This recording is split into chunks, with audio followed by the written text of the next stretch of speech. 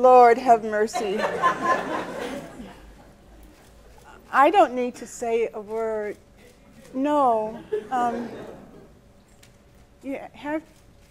When I was told last spring, and you all beat us, so what?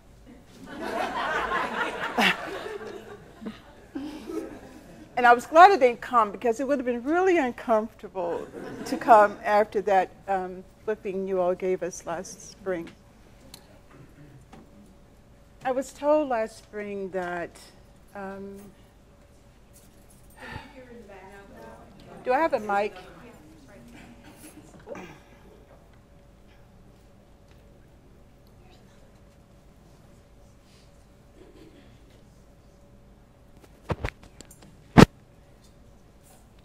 When, better? Okay. That the incredible Nikki Finney had agreed to introduce me last spring. Volunteered. That's true. And when the lecture was canceled and rescheduled for the fall, the first date they gave me, Nikki was going to be in Cuba, and I said, I'm not coming. I'm not coming until Nikki is back. And now I'm about to cry.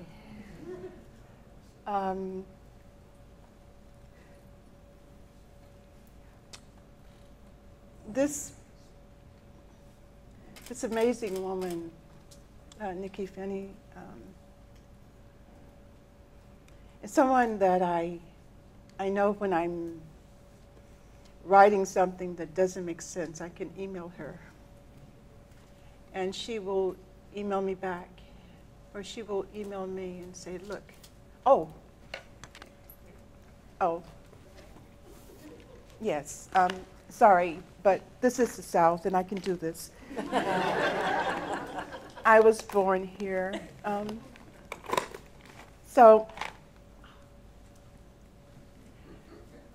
And we have a love of pencils. Now, Nikki has a particular brand that I couldn't find, but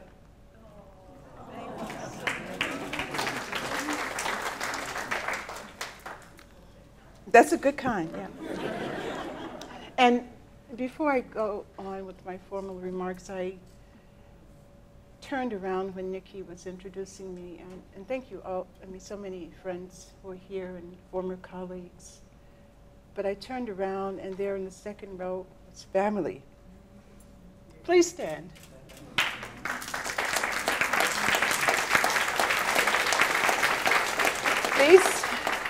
These are the Glymphs.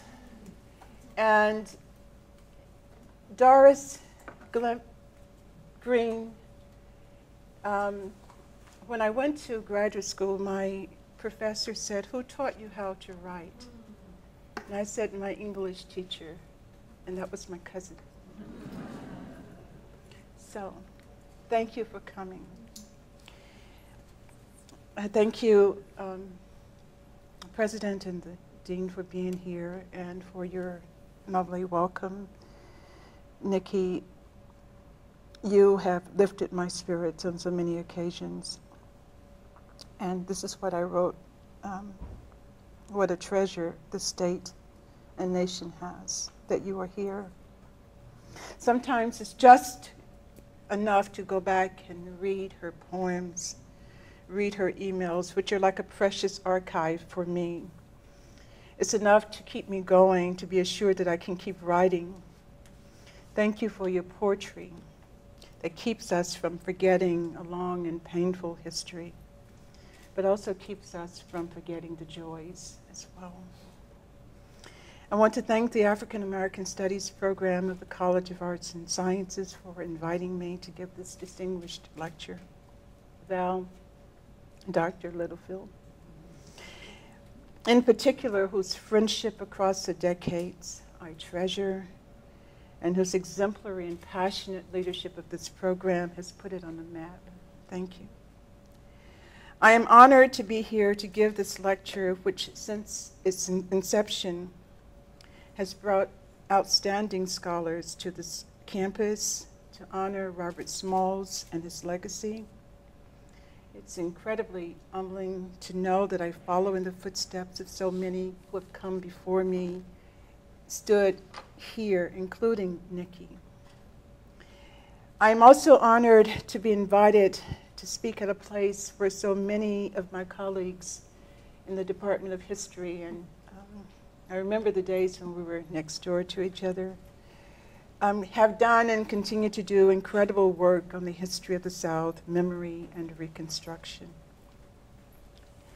So I want to talk tonight briefly about what I call Reconstruction's open sore, the promises and perils of how we write and remember history.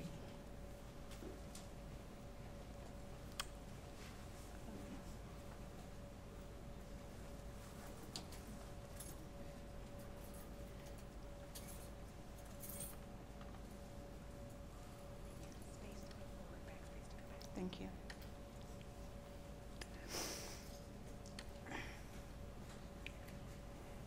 Nikki, you may remember this one.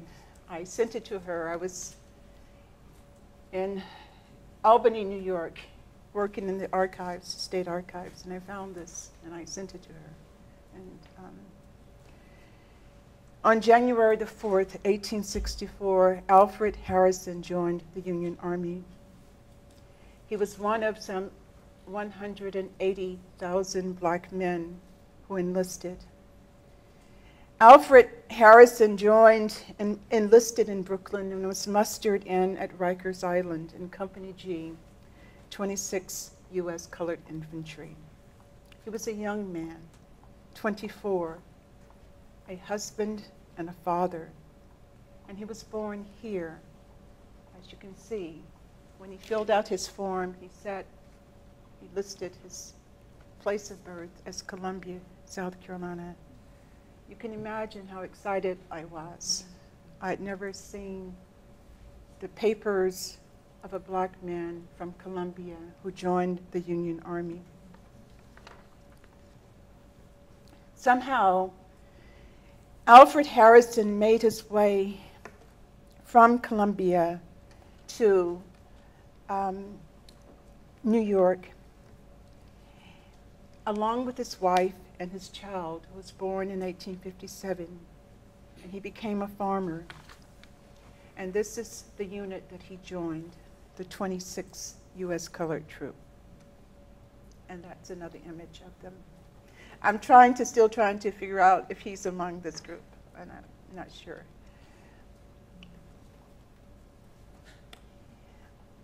The 26th U.S. Colored Troop was mustered in New York and spent the last year of the war here, in Beaufort. Imagine that. Alfred Harrison left a world where slavery reigned. He returned to this state, to his home state, to defeat that world, the world in which he was born. He spent the last year of the war in Beaufort, in the same town where Robert Smalls was born, and maybe they knew each other. They were born within a couple of years of each other. They were, in many ways, no different from this man.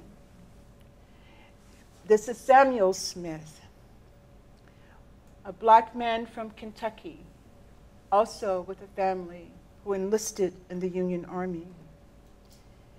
A father and a husband, and here he's pictured with two of his children. His wife at the time is pregnant, Molly. Her name was Molly Stiegel. These were men who, along with their wives and children, lived through the Civil War. They fought for freedom.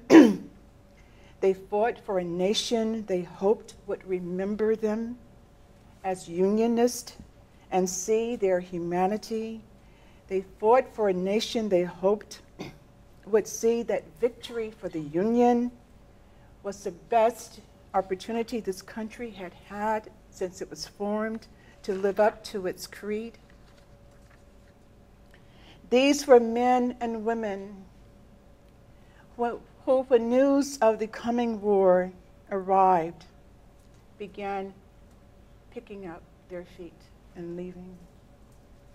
From the first months of the war, slaveholders found themselves spending a great deal of time and resources tracking down their property and punishing any they found.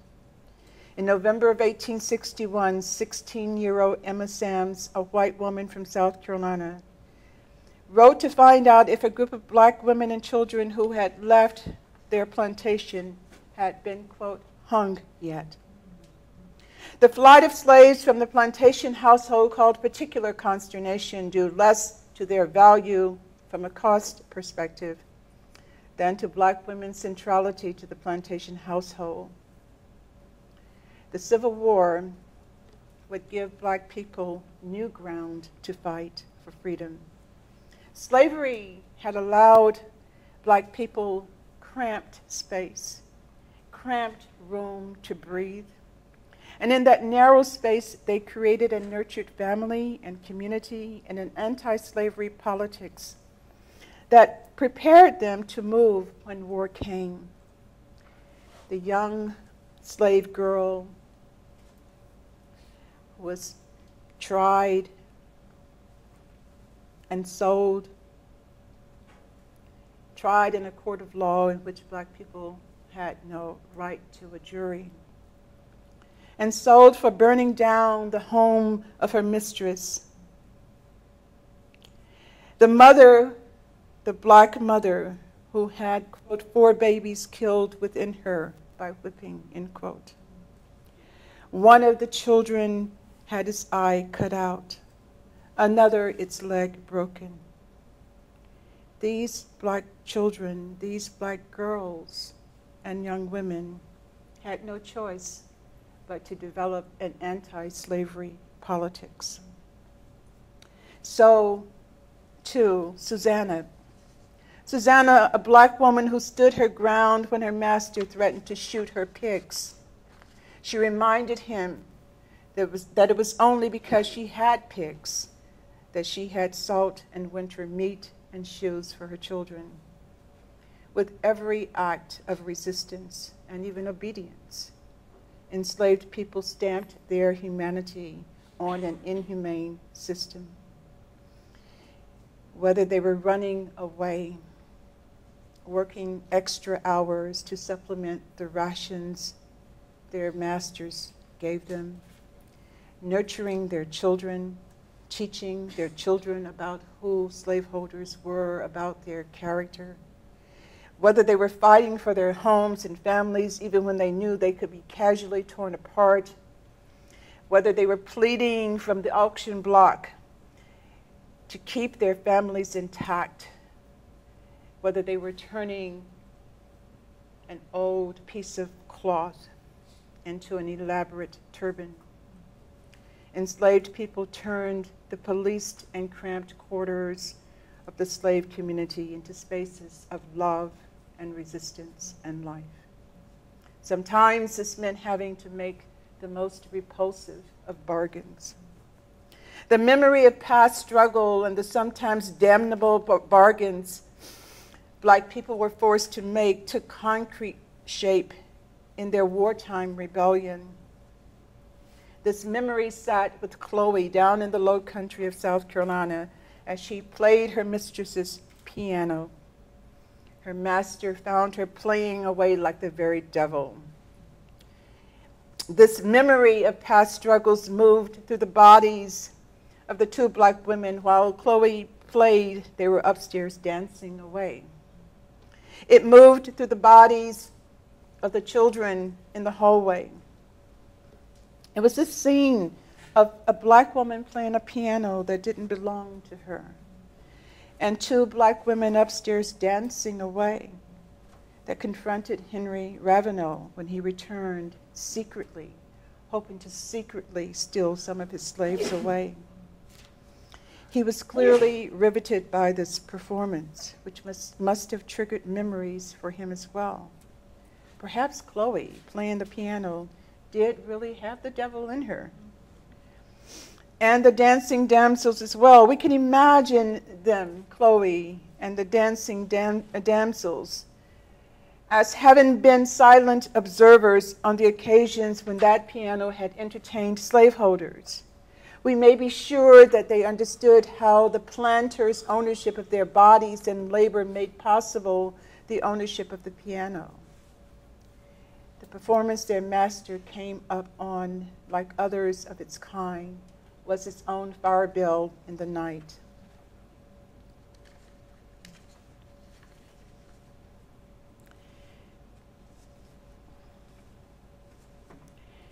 The new nation that would emerge in 1865 was a nation founded in blood, like the old nation that it replaced. But this new nation was supposed to be different. It was a nation where there would be no slavery, and where black people would have the right to their children, the right to walk the streets, the right to wear whatever they wanted to wear, to go to school. Black people did not expect that they would have to fight another civil war. The Civil War, another civil war did come. And, you know, I always turn back to W.B. Du Bois because we have to. I have to. And we talk about Reconstruction, but Du Bois said it was really a civil war. He said a civil war in the South overthrew Reconstruction. And he said we must not forget that fact. This new civil war, Du Bois wrote, was, quote, a determined effort to reduce black labor as nearly as possible to a condition of unlimited exploitation. The South lost the Civil War of 1861 to 1865, but they won the next one. The magnitude of the Redeemer counter-revolution, as Eric Foner writes, underscored both the scope of the transformation Reconstruction had tried and the consequences of its failure. Now, some of the accomplishments of Reconstruction remained, and the Southern landscape was altered in fundamental ways. But it wasn't altered enough. Today, more than 150 years since the war ended, we've come to another profound moment in our history. This moment will also leave an altered landscape, literally and figuratively. Since the massacre at Emmanuel Church in Charleston, a movement has arisen that is determined to change the physical landscape of the South by removing or destroying monuments erected decades after the war, to honor the memory of men and women who fought to erect a pro-slavery nation state. On the other side stand those who see the removal of the Confederate battle flag and the statues of Robert E. Lee, Thomas Jackson, and many other Confederate leaders as an assault on their heritage, and I'll say more about that later. Monuments have been taken down in the dead of the night and some toppled in the glare of daylight. This week, the leadership of the National Cathedral in Washington made the decision to remove stained glass windows honoring Lee and Jackson. The cathedral had been wrestling with this for quite a while, at least 2 to 3 years. But it said that after the massacre in Charleston and after Charlottesville, it could not wait anymore. Those things proved to be too much for the church.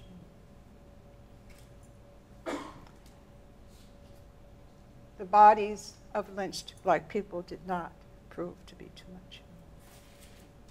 I could not have known when I first accepted the invitation to give this lecture that the questions that guided my thinking then would, within the year, become so much a part of our national discourse and debates about who we are as a people, as citizens of this country, and what kind of country we are trying to become. What has not changed, indeed, has become more urgent, is the need to understand how slavery and Reconstruction and their legacies have led us to today and shaped the journey to this place. Why Reconstruction remains an open sore wound that seems impossible to heal. How we write and remember history tells us why this is so important. For so long, the dominant narrative about slavery, about the Civil War, about Reconstruction made it impossible for this nation to really move forward. That narrative contended, as one writer stated, that Reconstruction represented an attempt to establish with the bayonet African barbarism on the ruins of Southern society, that it was a conspiracy against human progress. In the aftermath of the Civil War, comments like this did not address what Du Bois called the Civil War in the South. On September the 22nd, to take us back to an important point, September 22nd, 1862, Abraham Lincoln made one of the most important announcements of his tenure as president. And I'm going to quote him here. And it's a passage that many of you, especially the historians among you, are familiar with. I, Abraham Lincoln, President of the United States, he announced, and Commander-in-Chief of the Army and Navy, do hereby proclaim and declare that hereafter, as heretofore, the war will be prosecuted for the object of practically restoring the constitutional relation between the U.S.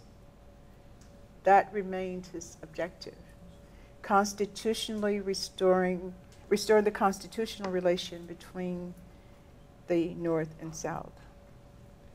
That it is my purpose, he continued, to recommend the adoption of a practical measure to aid the free acceptance or rejection of all the slave states.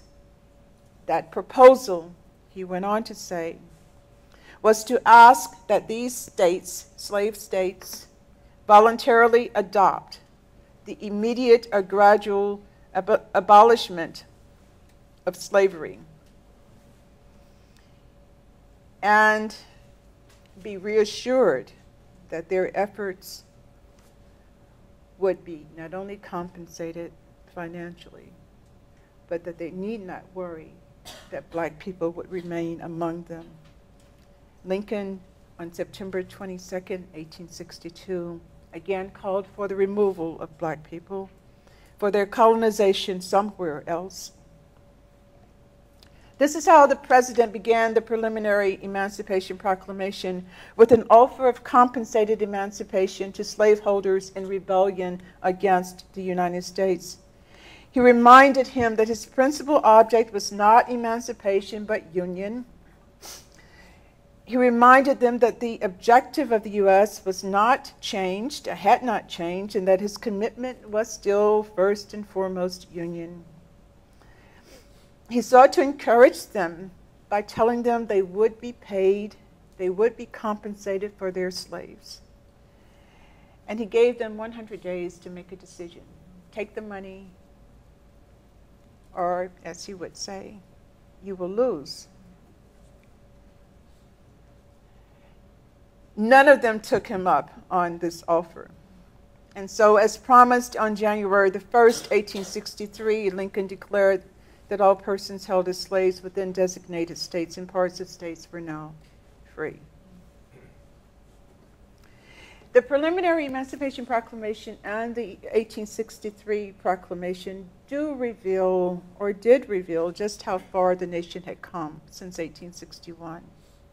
How far it had come since on the morning of April 12, 1861 at 3 o'clock, or really 3:30 a.m., the aides-de-camp James C. Chestnut and Stephen D. Lee of the Confederate South sent a message to the Union commander at Fort Sumter telling him to vacate or they would fire on the fort.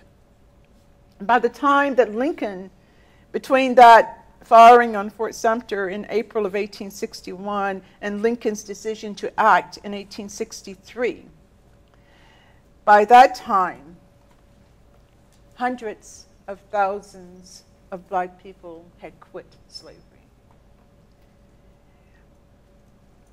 They had taken their freedom. Lincoln followed them. But neither the United States nor the Confederacy had anticipated this development.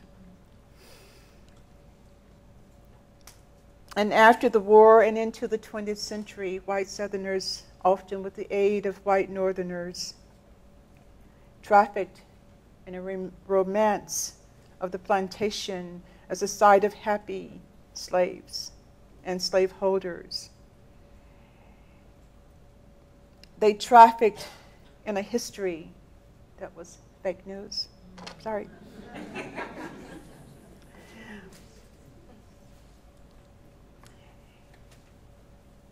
Columbia University in the city of New York trained scholars like, well, I won't give you long names, too many. Trained scholars who told stories, not history. They told stories of happy slaves. They told stories of slaveholders who were dedicated to their slaves. They told stories about Reconstruction as an evil unparalleled in history. It was not slavery, they wrote, that was the evil, but the emancipation of the enslaved. The resistance of black people to slavery and the plantation before, during, and after the war spoke to a different narrative. We are now past the conclusion of the 150th anniversary of the war, which proved, thank goodness, remarkably different from the 100th anniversary. From 2011 to 2015, historians and other scholars reminded Americans over and over again that the South went to war to preserve slavery. It still hasn't taken.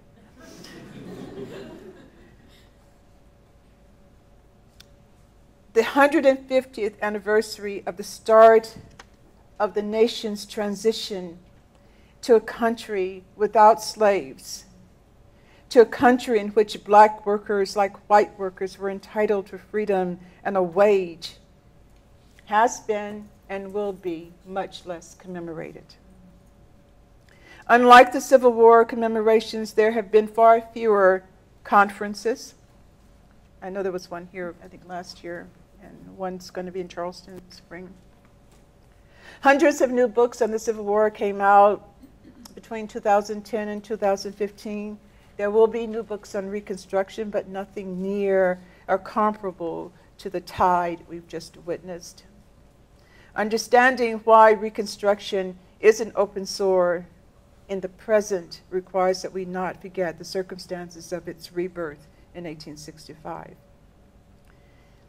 Freedom came to this country, Du Bois wrote, in 1935, in blood and servile war.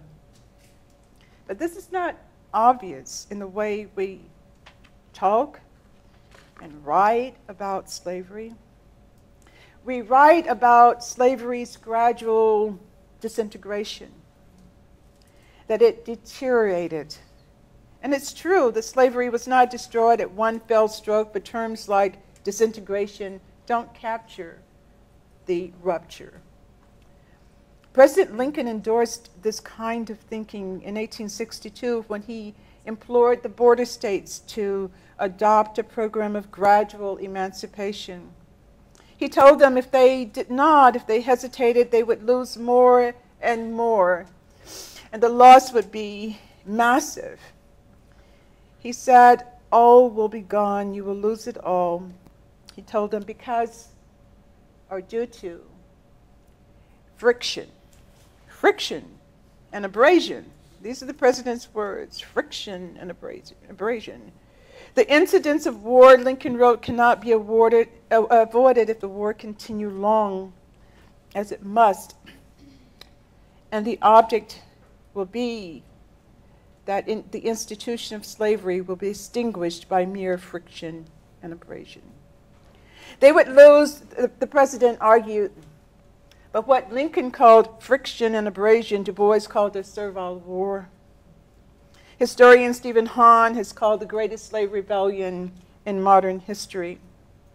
Lincoln tried appealing to the pockets of slaveholders, offering the coffers of the federal government as a solution to the unfolding servile war. He offered, in effect, to enact a massive slave market transaction in which the U.S. government would become the purchaser.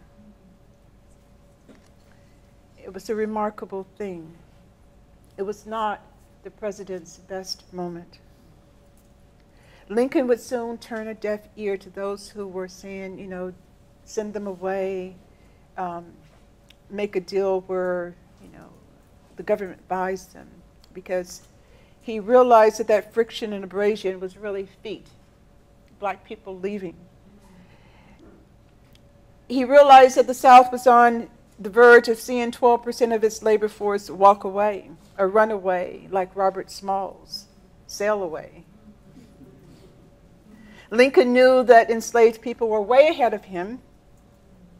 They understood that his plan for their salvation, or for the salvation of the Union, did not include their salvation. They understood that Lincoln was serious when he said he would be happy if the nation came back together with or without slavery. For abolitionists who worried that the nation had already sinned away its days of grace, the proclamation of 1862 and 1863 had come, one of them wrote, like a loud wind, a strong wind blowing from the mountain. But a more careful analysis might have led them to a different conclusion.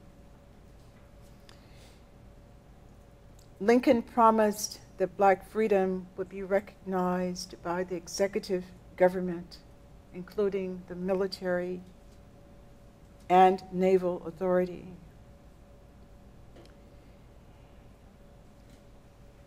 But though the Emancipation Proclamation took the revolutionary step of providing for the arming of black men as soldiers, Lincoln refused to take the critical next step, which was to offer a path to freedom.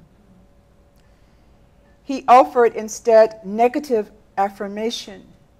The federal government and its agents, Lincoln said, would do nothing to repress black people. But he encouraged them to, quote, make their own actual freedom. The point merits repeating. Lincoln placed the responsibility on the enslaved to make their freedom, leaving them where they had always been, responsible for finding their own way. For enslaved men, the Emancipation Proclamation provided a path to actual freedom. They could join the army. As I have written elsewhere, for enslaved women, making actual freedom required that they become outlaws. Getting away from slavery made black people subject to Southern slave codes. Enslaved women could make their own actual freedom only by becoming fugitives. In the process, they made themselves targets for enemy armies. As Lincoln knew, no doubt, black people would continue to act to make their own freedom, and many would die in the process. Historians, especially Civil War military historians, get a little bent out of shape when we say too strongly that black people played a very important role in their own freedom. The Union Army was critical to emancipation, but it was not the only operative force. The labor of black women who risked their lives, who turned abandoned plantations and woodlots into sources of profit for the U.S. Treasury Department, would have differed, had reason to differ with some military scholars. It was the labor of these black women that paid for the rations they ate, that paid for the rations their children ate, that paid for the rations the elderly and the disabled received. Pro-slavery historians and memorialists of the lost cause proved eager to cast black women and children who ran away as a burden on the federal government. They were the 19th century's welfare queens. The discourse that surrounded the enterprise depicted black women and children as a burden on the U.S. government, on the U.S. Army, on the U.S. commissary, and the quartermasters. It ignored the fact that these women were working women. It ignored the fact that the government took part of their wages and put it in a separate fund. That fund was supposed to support orphaned black children, the elderly, the mentally ill. When the war ended, millions of dollars were sitting in that fund. But I know now where that money, at least some of it, went, and it went to a good cause. Some of it. That money was used to establish the Freedmen's Bureau. Now, nobody ever told me that, but that's okay. During the war, when the question arose, quote, what are we to do with the women and children? And it went up the chain of command from Mississippi and South Carolina to Washington, D.C. The response from the War Department was not only not helpful, but hurtful. The Adjutant General offered this opinion. He said the law prohibits their return, but it does not provide for their reception and support in idleness. Even the most meager rations came attached with complaints that the women and children were simply, to use modern political language, takers, a people with wild notions of what freedom meant, a people who sought to live in idleness, and whose coming into Union lines had produced moral chaos. Black women, Union officials said, were thieves, deceitful. They carried into freedom, quote, all the vices that slavery had fostered. One wrote that these women and children, especially the women, were a positive menace to Union soldiers. Small wonder, he wrote, quote, that men paused in bewilderment and panic, foreseeing the demoralization and infection of the Union soldiers and the downfall of the Union cause. Union commanders largely agreed with this assessment, as did the president and the next president who followed him, President Andrew Johnson. Johnson's animus for the Freedmen's Bureau is well documented, legendary even. He was a man, a president, who wanted the Freedmen's Bureau to not help black people reunite at all. When the Freedmen's Bureau tried to use some of its money to help people get families back together, to get women and children out of camps, he said no, not realizing, I presume, that he was talking about their money. President Johnson was particularly riled by this use of the Bureau to reunite families. And historians in the early 20th century took up his cause and passed it off as the history of the South. Books like The Passing of the Great Race, published in 1916 as well, added to the historiography from a different, sort of more popular perspective. Books like Stoddard's The Rising Tide of Color Against White World Supremacy. Black women waged war against this nonsense. They waged war against individual slaveholders and the Confederate state. But black women were not men, and they were not white. They were not soldiers, and neither were they considered non-combatants or civilians. I suspect because they were none of these things, the rights and privileges accorded white women, non-combatants, and civilians did not accrue to them. The war they waged for freedom, the war they waged to be accorded even the small rights white women claimed, exist still on the margins of our history of freedom, and the broader history of the Civil War, and even this margin is marginalized. But even here, their struggles have been erased. The legacy of this kind of thinking has really been profound. It remains everywhere, saturating the ground on which we live. I am reminded, for example, excuse me, of the turmoil that surrounded the installation of a mural called Justice as Protector and Avenger in 1938 at the federal courthouse in Aiken. Not that I was alive then, but I want to say reminded, this.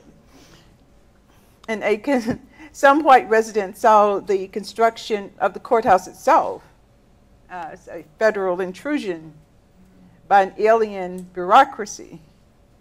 The mural, oh, I have a picture too. Okay.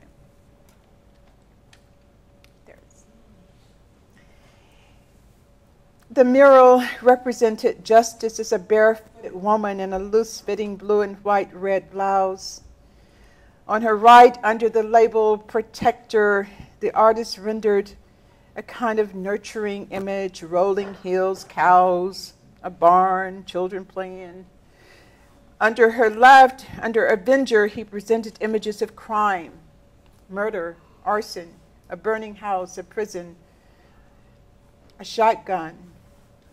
But it was the color of her skin that was the big problem. It was the color of her skin that caused the greatest consternation and galled the white citizens of Aiken in September of 1938 when the artist came down and installed it. The local paper objected to a, quote, mulatto woman representing justice. The sitting judge called it a monstrosity because there was a mulatto woman there. He called it a profanation. Is that a word? He used it. Well, I know. He's a judge. Okay. A profanation. Doris? Is that a word? Of the courthouse and ordered it covered. The Treasury Department, which had paid $2,000 for this piece of art, promised that the artist would change it, that he would lighten this woman's skin and make her look more hopeful. Walter White of the NAACP said it was sick. We're reminded, too, of the 1926 lynching also in Aiken of the Lohman family following the killing of Aiken County Sheriff Henry Hampton Howard at the home of black tenants. In April 2003, a plaque honoring Sheriff Howard was hung at Aiken County Sheriff's Office, and he was honored by the South Carolina Law Enforcement Officers Hall of Fame. In a candlelight vigil, his name was enshrined on the National Law Enforcement Officers Memorial in Washington, D.C. Sheriff Howard died in the line of duty, and so these recognitions make sense in that regard. There's no problem with that. But it is the erasure of history that accompanied this honor that should concern us. This is the description on the website of the memorial group in Washington. It reads, Sheriff Howard, accompanied by 3 of his deputies, set out to serve a warrant for the manufacture of illegal liquor. As they approached the house, the officers were shot at, and they returned fire. Sheriff Howard was shot from the rear and died at the scene. 2 of the suspects died in the altercation. Several escaped. 3 were jailed. End of story. In fact, there are other facts. The murder of Sheriff Howard was not to be condoned, but that murder on the morning of April 25th, 1926, at the home of Sam and Annie Lohman, who were accused of being bootleggers, also resulted in the death of the mother, Annie Lohman, and Annie and Sam's children, Bertha, Clarence, and Demon, were wounded. 5 members of the Lohman family were indicted, and the youngest, Clarence, 14 years old, was charged with the shot that killed the sheriff. He was tried. The the young kid was tried on May 12th and found guilty on May 13th. His brother, 21 years old, was given the death sentence, and their sister, life imprisonment. Charges against the other Loman children were dismissed because they had run away and weren't there.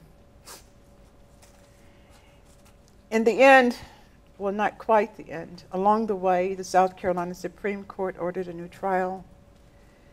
But before the Loman children could be retried, a mob took all three of them out and shot them to death in the woods. The kinds of violence that took place in Aiken, both literally and symbolically, were made possible by a turn away from historical accuracy, by determination to maintain white supremacy by legal and illegal means, or by what the State Attorney General of Georgia in 1876 called by constitution or will, whatever works. Obstructionist Georgia Governor James Milton Smith prepared to instruct the white militia of his state to obey no federal orders. This is in 1876. As he called African Americans idle, thriftless, and always depending on whites for everything. Racial regimes, like those that we are familiar with in our country, writes historian Robin Kelly, are fictions. As such, they are not stable. They are fragile. And the scramble to prove black inferiority and to buttress white racial democracy in the era of Jim Crow, he writes, was no cakewalk. The previous era had unleashed the possibility of radical change, and that struggle continued well into the 20th century, when armed insurrection, political assassination, lynching, disfranchisement, imperialism, and federal complicity in the triumph of white supremacy destroyed the last sigh of black-led, biracial, democratic, populist radical movements. In 1864, Jefferson Davis, president of the Confederacy, said, quote, "We seceded to rid ourselves of the rule of the majority." With the enfranchisement of black men by the 15th Amendment, the fear of rule by a black majority led white Southerners to start a new civil war, which we are still fighting. The job of historians is neither to love nor hate the people we study. Our job is to study, to read with care the documents left behind. Our job is to render as best we can the truths these documents contain. As Du Bois reminded us in Black Reconstruction, quote, "The easiest thing to say was that the Negroes were tired of work and wanted to live at the expense of the government, wanted to travel and see things and places, but in contradiction to this was the extent of the movement and the suffering." If black people, Du Bois wrote, were seeking peace and quiet, they would have been much better off not running away. They came not because to the Union camps, not because they were lazy, but because they were striking against conditions of work. They wanted to stop the plantation economy, and to do that, they left. In the decades to come, black people continue to do that. They continue to leave the South for the North, or to leave the rural areas for the urban South. They continue to save their meager funds to buy land when they could, to send their children to school, often at great cost. My mother left home to attend Harbison College as a boarding student 11 miles from Columbia, so not far from where we're sitting this evening, because there was no comparable institution where she lived in rural South Carolina. And the University of South Carolina had long abandoned the progressive moment during Reconstruction when there was integration. At Harbison, the stated goal was to make his students wise and safe leaders for the race. It is a measure of my mother's courage that I stand here today as the Robert Smalls lecturer. Her courage is one of the facts of history. I recite this history certainly because she was my mother and I loved her, and her memory is important to me, but also, more importantly for us today, because her story is part of the documented history of our country.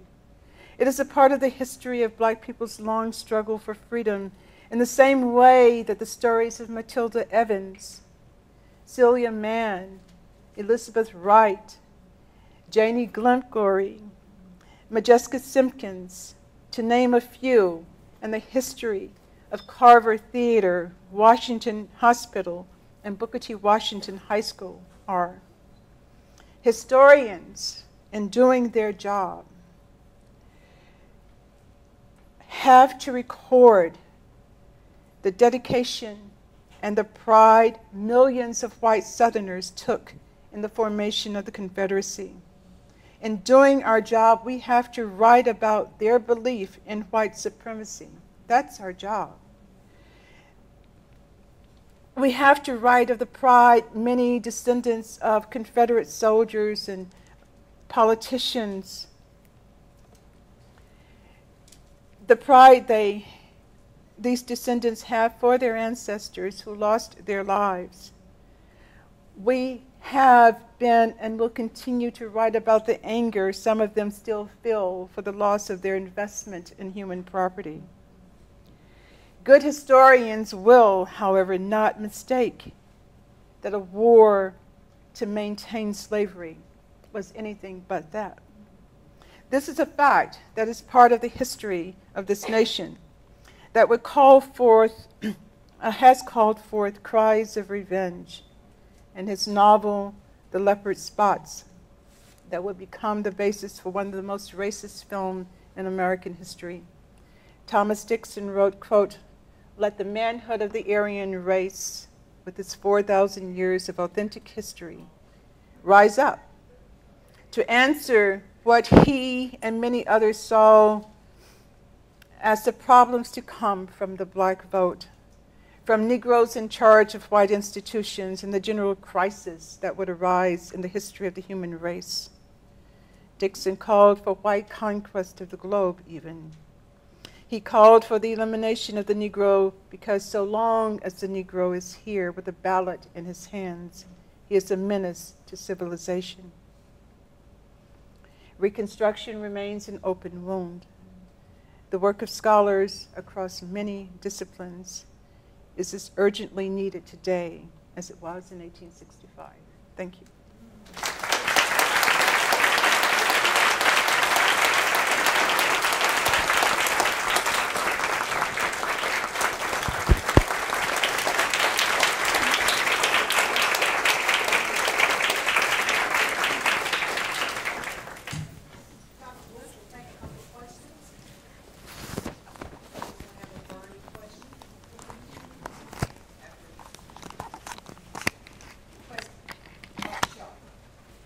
Thank you so much, Dr. Glymph. The beautiful introduction and an outstanding presentation. So I'll take up the president's charge, and it's a difficult one. But what do we speak to our own age with regards to these monuments and current symbols? As an historian, what are your thoughts?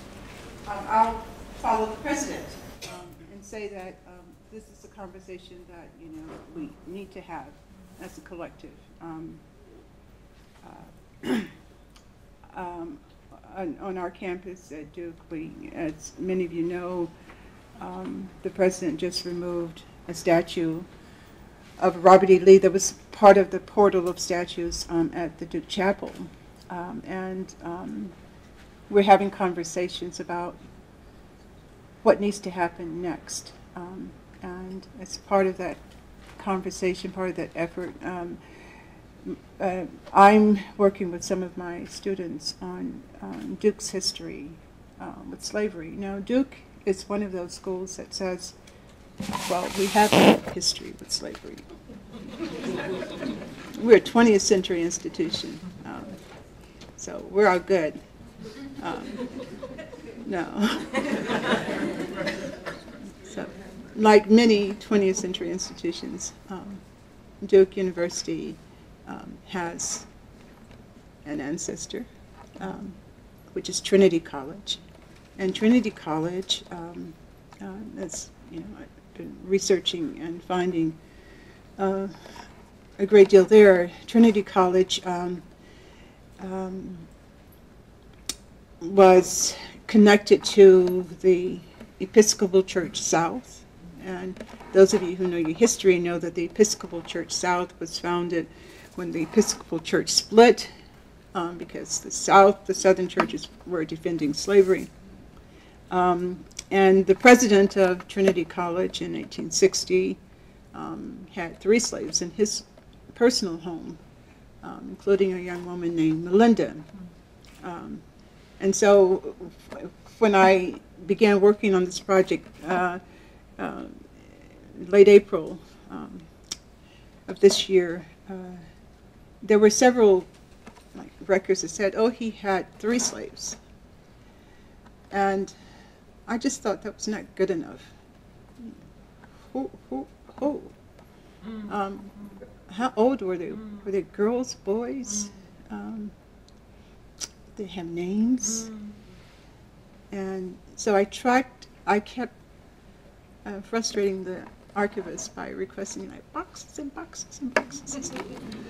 But they're good. They love to help you in the library.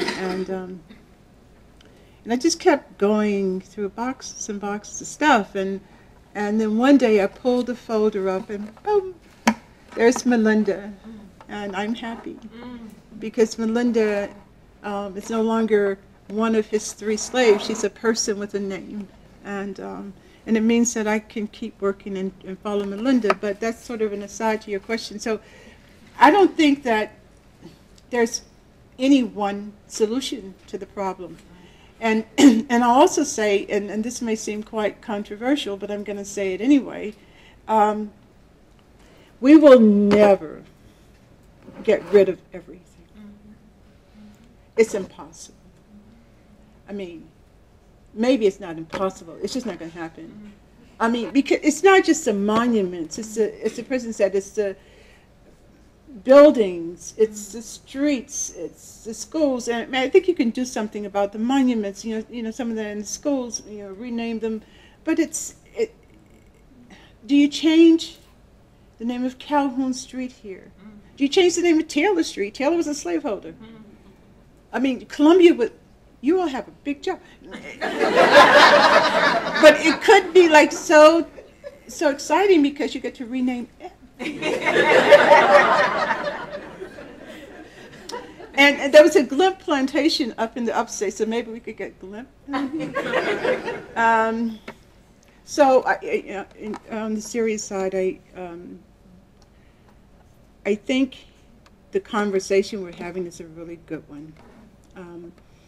That we're really finally, for the first time, talking about what it means to have a monument to Robert E. Lee on your campus, on the portal to your church, what it means to have a statue of Calhoun, way, way up there in Charleston. And if you've read the book by Mamie Garvin Fields, have any of you read that book? There's this wonderful place in the book where Mamie Garvin Fields, who grew up in Charleston, says that the reason that thing is so high up in the air is because they used to do damage to it. And so it reminded me of today. But so I don't know. We can't stop talking and trying to figure out a way to go forward that recognizes that we can't go on and pretending that disinformation is history, right? And with that said, how we manage is going to be hard, but a hard thing to do. Yeah. What do you think about I'm currently in my hometown. I proposed to the county council to add a monument for slaves, but in the back of my mind, I'm still thinking like they should be removed though. And I feel like it's so overwhelming with the street, like you said, the name of the streets and everything. I feel like I have to compromise. So you want a monument to slaves erected sort of to juxtapose it to the other? Yes. And it just feel unfortunate that I feel like you just said, it's so much in our culture, in this Confederacy narrative that I'm forced to compromise. So what are your thoughts on that? Okay, so I'm going to speak not as a citizen and not as a historian right now. I understand the urge to want to put up monuments to counter existing monuments, but I urge us to think through it carefully, particularly putting up a monument of enslaved people in juxtaposition to a monument to Robert E. Lee. I mean, as a human being, as a descendant of slaves, I find that kind of very disorienting and spiritually very bad idea. I mean, that just shouldn't be. Maybe find another space for the slaves, but I just don't see it as a solution. But I think the work you're doing, the intellectual work you're doing to think about what to do and whether or not this is what might help, I think that's so important, right? So that's just, like my personal opinion. Yeah. What do you think about the idea of approaching truth and reconciliation similar to what's done in South Africa, no matter what the current outcome is now? But what if communities in this country with intentionality set out toward truth and then reconciliation?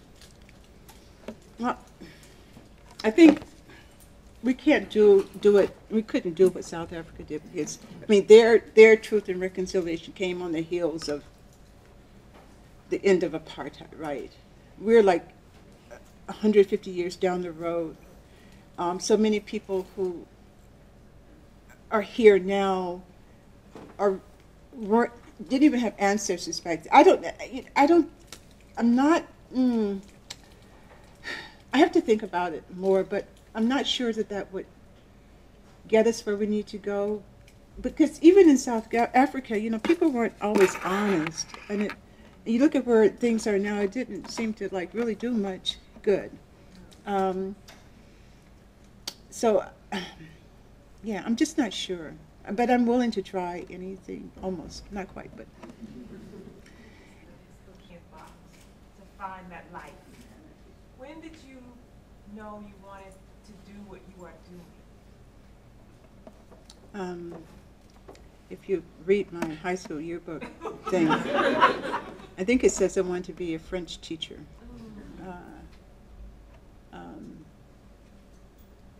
I'm not sure when I knew. I do remember just a feeling of being ill at ease. I was starting to write, when I wrote Out of the House of Bondage, I had not set out to write that book. I had set out to write a different book. But I couldn't write the book I set out to write because there was so much mess, so much messiness in the historiography. I couldn't find my way. And so in order to find my way, I had to write my way. Build a road. Build the road, yeah, for me to write the book I just finished. So I just finished a book on women in the war. And I couldn't have written it without the other book first, right? So that's two very long compliments. Wow. I'll start with the last part because I may not remember the first part. I think I do what you do, what other scholars do, in terms of how we write. We go, if you're a historian, you go to the archives and you have something in mind. You don't just go there willy-nilly, and you look for documents. And And I just published well, I have a piece coming out this fall on this question of how I work and why it's hard. And I'll just give you a couple of points, things that I said in that piece. Is that I was, and I didn't say this, but this is the genesis of that piece. I was at a conference. I've been asked to be on a plenary session about the state of the field or something like that. And I had written the paper for that plenary session, but had also been working on something else that was just for me. And as I was going into the session, I decided that I didn't want to give my talk. I wanted to give my paper that was up in my room. And so I went up to my room and I got that paper. And this is a paper that's going to come out this fall. So in that paper, in that talk, what I said was that I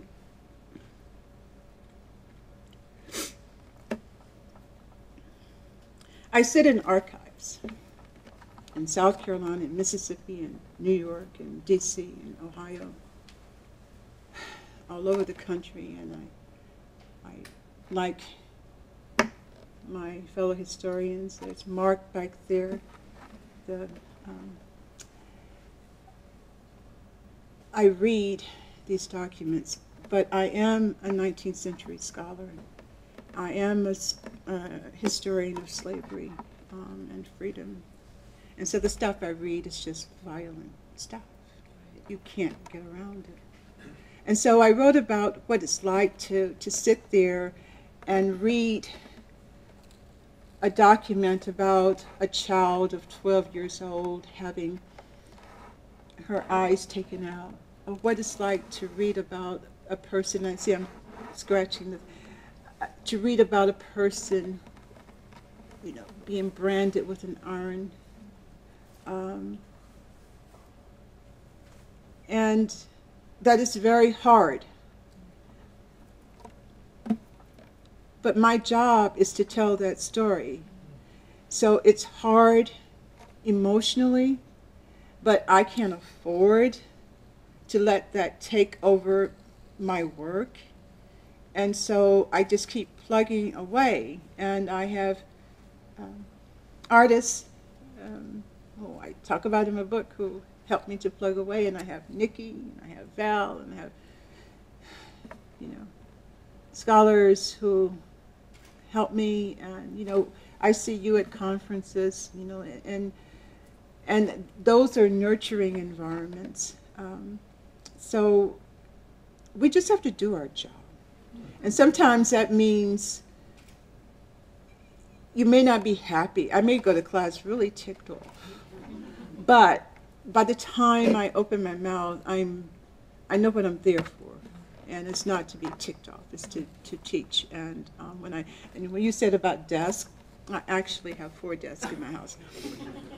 I actually have a project going on each one of them. And since my kids left to live their own lives, I've taken over their rooms. So now I have 3 offices in my house. And it's such a joy. So people, we never see you on campus. Ooh. So this year they figured out how to fix that. So they put me in a bunch of committees. So anyway, any other questions? Yeah. All right, thank you so very much. It's been very